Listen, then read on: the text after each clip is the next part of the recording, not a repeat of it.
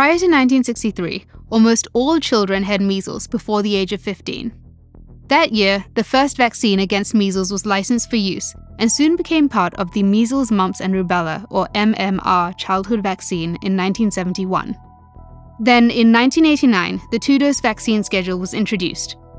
The resulting national vaccination efforts were highly successful, leading the United States to declare itself measles-free by the year 2000. So why are we talking about measles now? This is a real challenge and a success and failure, I think, of public health. We were able to eradicate measles in the US 25 years ago at the turn of the millennium. Unfortunately, we see it resurging currently. There are several reasons for this, probably the most important of which has to do with vaccination and vaccine coverage. In the US, vaccine coverage has decreased for a variety of reasons.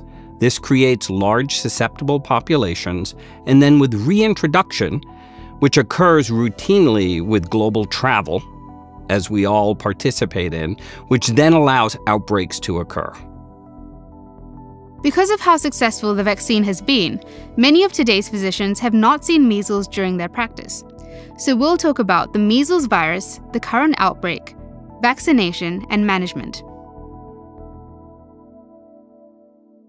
This is probably the most infectious pathogen that we have to deal with in terms of person-to-person spread. One marker of this is something we call the R0, or the reproductive rate. R0, also known as the basic reproduction number, indicates how many secondary infections arise in a susceptible population from one infected patient. If the number of secondary cases are greater than 1, so if I'm infected and I infect more than one person, the outbreak expands. If I infect less than one person, then the outbreak contracts and can be eradicated. For example, polio has an R0 of 5 to 6. The common cold, 2 to 3.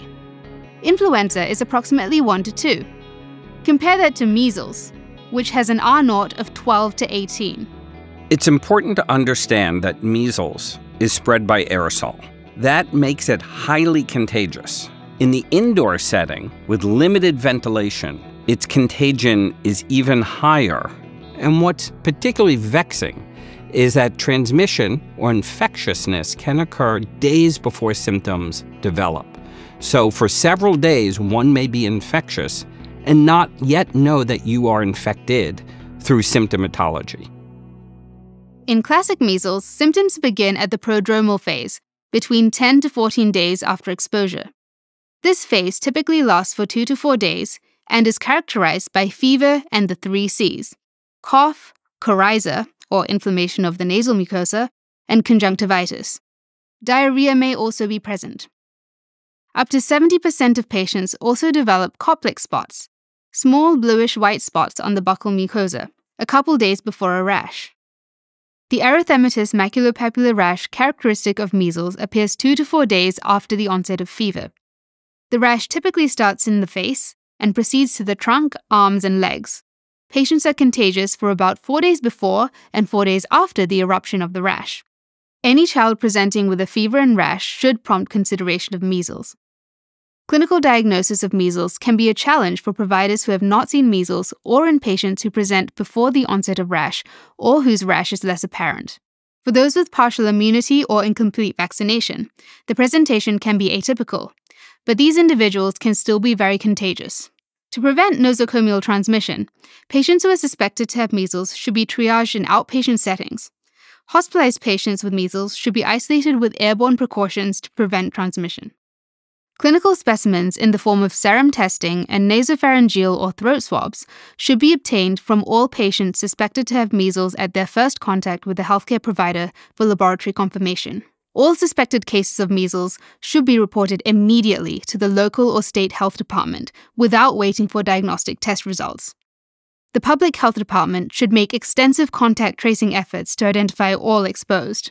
So it's very important for us to pay attention to how contagious this is, and our infection control and public health departments have protocols and procedures in place to minimize secondary cases, particularly on our most vulnerable.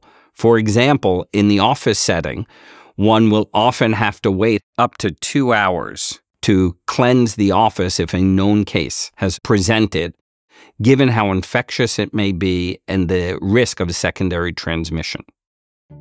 While it is true that most cases are self-limiting, about 30% of measles cases can develop complications. Pregnant persons and immunocompromised individuals, such as children with malnutrition, those undergoing cancer treatment, and those who have human immunodeficiency virus, are particularly vulnerable. For pregnant persons, measles can result in miscarriage or preterm birth. 5 out of 100 individuals will be hospitalized for pneumonia. 1 in 1,000 may die. 1 in 1,000 may have encephalitis. So there are a series of very severe complications that are quite frequent and were quite frequent 70 years ago in this country that we no longer see. And many of these complications are irreversible and have lifelong consequences. Even after recovery, children infected with measles are at high risk of late complications, including pneumonia or malnutrition. For children with vitamin A deficiency, blindness due to severe corneal ulceration or perforation can occur. In addition, there are a variety of important neurologic complications, including acute post-infectious encephalitis, measles inclusion body encephalitis, as well as SSPE, subacute sclerosing panencephalitis. These can have severe, long-term consequences. Measles-associated encephalitis is a serious fatal complication of measles. This can occur during the first 7 days of infection, between 1 to 6 months post-infection, or even years after recovery from measles infection. I am glad that few of us have seen these complications in the US because we see so few measles cases. I am incredibly worried that we are all going to see more of these complications as we see more measles cases around the nation. Given the severity of complications associated with measles, vaccination remains the best way to prevent infection and protect the vulnerable members of our communities.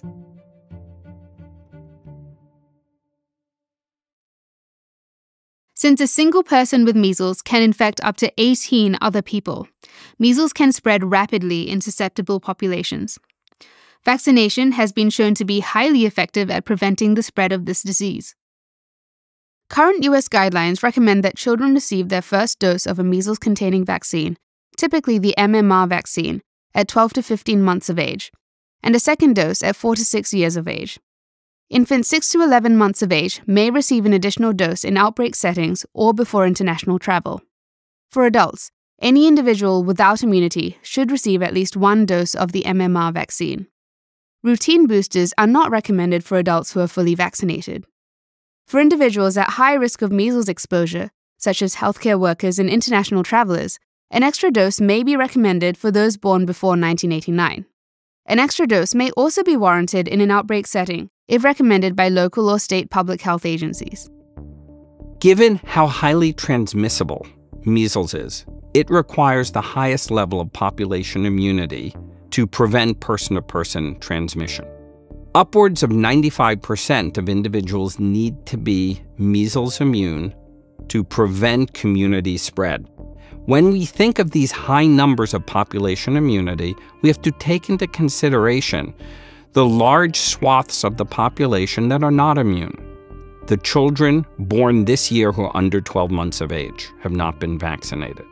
Our various patient groups who have a weakened immune system and therefore are more vulnerable as well to severe measles complications, such as patients undergoing cancer chemotherapy, solid organ transplantation, such as kidney transplant, a liver transplant, a heart transplant, as well as our many patients who are receiving biologic therapies, such as for neurologic disease, GI disease, autoimmune disease, dermatologic disease. So we actually have large segments of the population who are not measles immune or cannot be measles immune because of underlying disease or age. Therefore, the population immunity in the rest of us who can have a strong immune response is even more important to prevent spread in the community and to protect the more vulnerable members of society. We know that the measles vaccine is effective and crucial to achieving population immunity. So let's talk about the vaccine safety. The measles vaccine is incredibly safe. Serious side effects are extraordinarily rare, in the 1 in a million range for a severe side effect. Wild-type measles infection has severe consequences in the 1 in 100 range. So very common. The only reason we don't see it today in the U.S. is because we have so effectively controlled measles that we rarely see the consequences. But even in the current outbreak in the U.S. this year, hospitalizations are over 10% of cases. That is a very big number with a very severe illness. From a public health standpoint, from a clinician standpoint, from a parent and family member standpoint, the measles vaccine is incredibly safe in relation to what it prevents, and in my view, should be used for all who are susceptible to measles unless there is a medical reason, such as a recent bone marrow transplant, that one would want to delay it. In 1998, a small study that has since been retracted drew an association between the MMR vaccine and inflammatory bowel disease and autism. Despite the serious methodological flaws of the study and abundant evidence supporting the safety of the MMR vaccine hesitancy has since been on the rise. Many studies have looked at this association with very large numbers of children over many years and have found no association. So it's very important for the community to look at the totality of the literature to understand that there is no association, there is no evidence that the measles vaccine causes or is associated with autism or other autoimmune disease. Currently, there are no antivirals that are active against measles. Management involves mitigation of complications, as well as early detection and patient isolation to prevent transmission. Antibiotics, in the absence of secondary bacterial complications such as pneumonia or sepsis, are generally not recommended. For those who are exposed to a patient with measles and who have presumptive immunity, no additional treatments, known as post-exposure prophylaxis, are needed. Those who are unvaccinated or undervaccinated should receive the vaccine. One can be vaccinated within days of an exposure and have the vaccine strain create immunity prior to the wild-type infecting strain causing severe illness. That usually needs to be done within a day or two of exposure, so one needs to know you're in an outbreak setting. If a patient cannot receive the vaccine due to immunosuppression or pregnancy, measles immunoglobulin is recommended. An immune globulin or measles targeting immune globulin can be given, again, the earlier after exposure, the better, but within several days or less than a week. Recent public health discussions have included vitamin A supplementation based on its historical use in low and middle-income countries. So the evidence for vitamin A's activity really emerged 50 years ago in studies in Africa, where outbreaks of measles were assessed in the context of malnutrition and, in particular, vitamin A deficiency, and the severity of pneumonia and associated illnesses were greater. Those are very specific settings, and so one needs to be thoughtful to extrapolate those data to other settings. How one thinks about when and where to use vitamin A in the context of acute measles infection depends on the community and the likelihood of vitamin A deficiency. In low and middle-income countries, vitamin A deficiency has been associated with measles severity and mortality. In the US, vitamin A deficiency is rare, and there is less data available on the benefits of vitamin A supplementation in this context.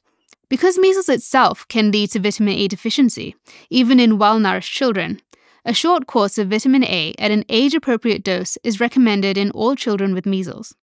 For adults in the US, supplementation is generally not recommended. It's important to understand that vitamin A is not an antiviral or direct treatment for measles. However, giving a dose or two during the acute phase of measles, probably has relatively low risk if there is concern.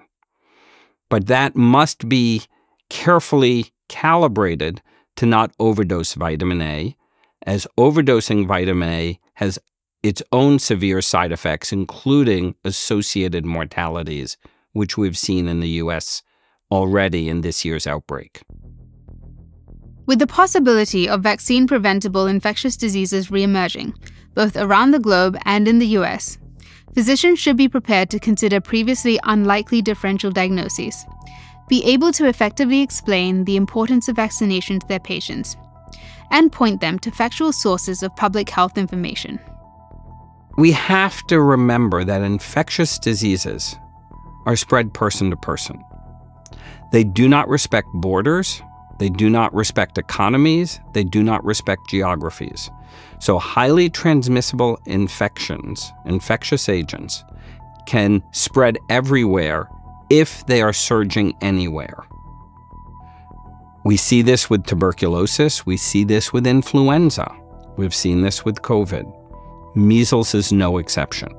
If we fail to prevent measles from causing a major outbreak anywhere in the world, it can spread everywhere else by a simple plane ride and inoculate any community that's susceptible.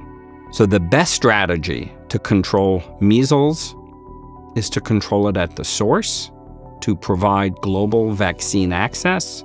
Everyone who's eligible to be vaccinated should be vaccinated, to prevent epidemic spread and outbreaks and to prevent the consequences. It's a vaccine we've used for decades. It is an exquisite safety profile and an exquisite efficacy profile. And to not use it to its full potential is unfortunate. Funding for this video is provided by the Doris Duke Foundation, committed to building a creative, equitable, and sustainable future.